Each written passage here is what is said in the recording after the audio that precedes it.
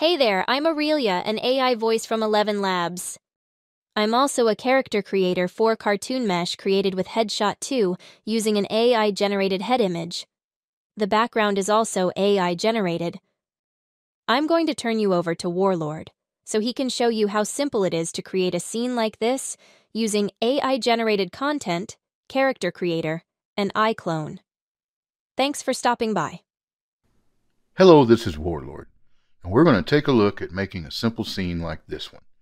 You may have seen similar scenes used in marketing or quick messages or even quick web commercials. It's very simple to make. Most of it is based on an AI image, and even the character's face is based on an AI generated image. So, let's get started. Let's take a look at this scene. It's so simple, it's not one that you have to watch me build out. And you'll see what I mean. First thing I'm going to do is deactivate the background image, and you can see that's most of it. Then I'm going to go to my preview camera, and you can see there's literally not hardly anything in it. What do we have here? 1, 2, 3, 4 objects and a character. I didn't even put a chair in it, which is something you may want to add. This is a door instead of a desktop. With the camera angle, you weren't going to see it anyway, so all I needed was a flat surface. So I just used the door prop and laid it over. And then you just position it like you want it. But you remember, you're always playing to the camera with this type of single camera shot that's really kind of more of a filler shot than it is anything else. Now we'll activate the image back, and it makes it look a lot more complex than it is. But another thing you can do is you can have a video of a screensaver or something going on, and you can right click on it, drag it over into the iClone workspace and select plane, then size that plane and put it over this monitor right here. And it would go behind her because she's 3D, and so she would naturally be in front of it. And that way you could add even more motion to the background to sell it more as being more than just a 2D image.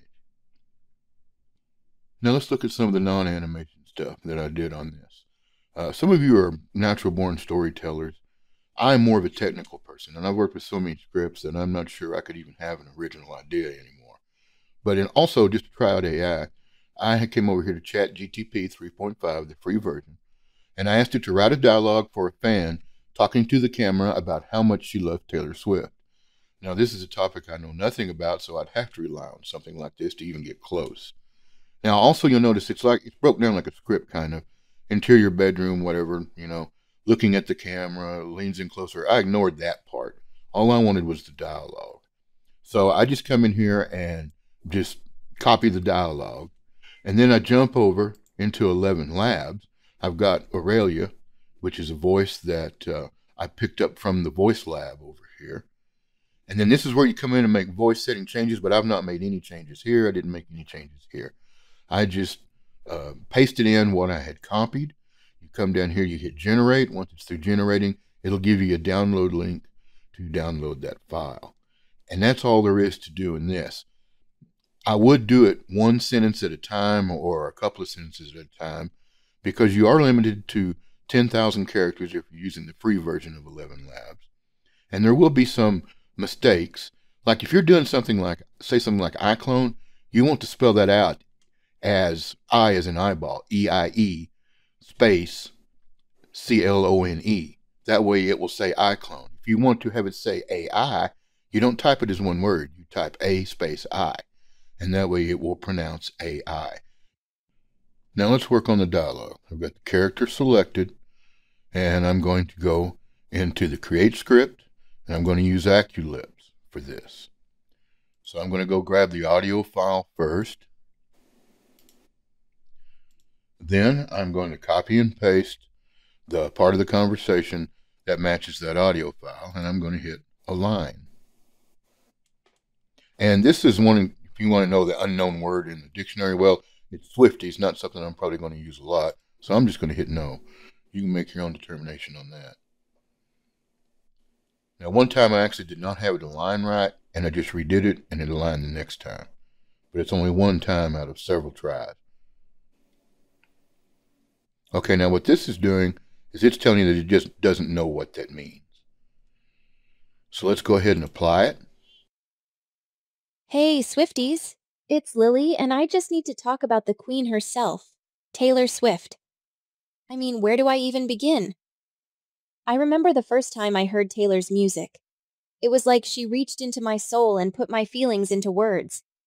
I instantly felt this connection, like she was telling my own story.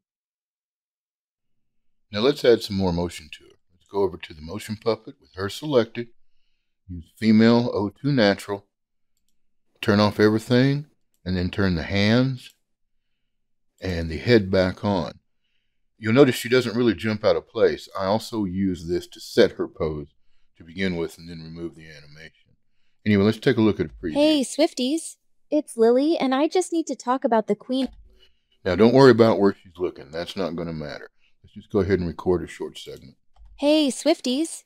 It's Lily, and I just need to talk about the Queen herself, Taylor Swift. Where do I even begin? I remember the first time I heard Taylor's music. It was like she reached into my soul and put my feelings into words.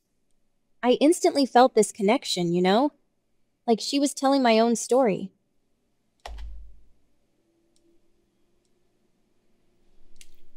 Okay, we have that done now. Now let's take care of where she's looking. Let's go to the Look At feature, Look at Camera, and go ahead and click Enhance CC Characters with Head Turn Morphs. You can experiment with these later. And then let's see what we got. Hey, Swifties. It's Lily, and I just need to talk about the Queen herself, Taylor Swift. Okay. Now, as far as the hands go, fixing it, I'm going to take the easy way out. I'm not going to sit here and fiddle with it during the tutorial. But really, all you got to do, and you notice I'm not even changing the local. All you got to do is just move it up a little out of the way. That may be a little extreme. Move this one down a little. And then, hopefully, they won't collide. Hey, Swifties.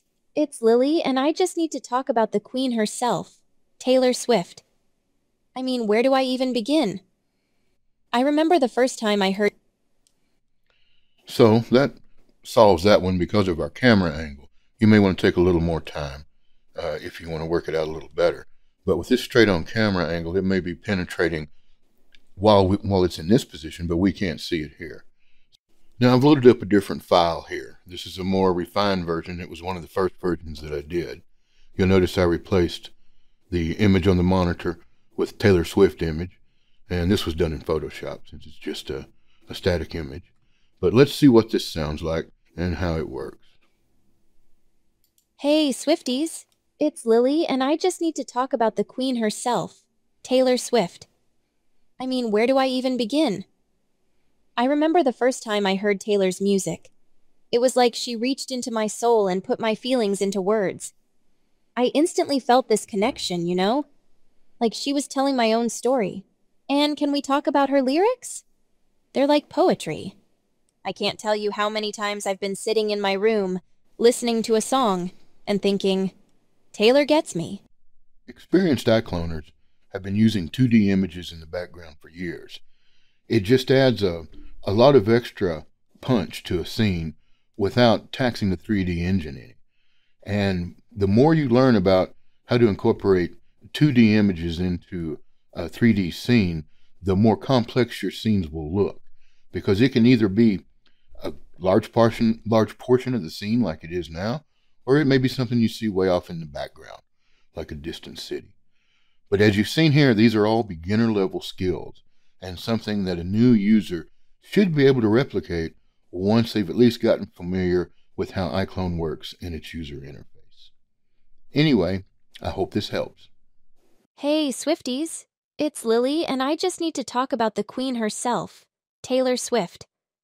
Where do I even begin? I remember the first time I heard Taylor's music. It was like she reached into my soul and put my feelings into words. I instantly felt this connection, like she was telling my own story. And can we talk about her lyrics? They're like poetry.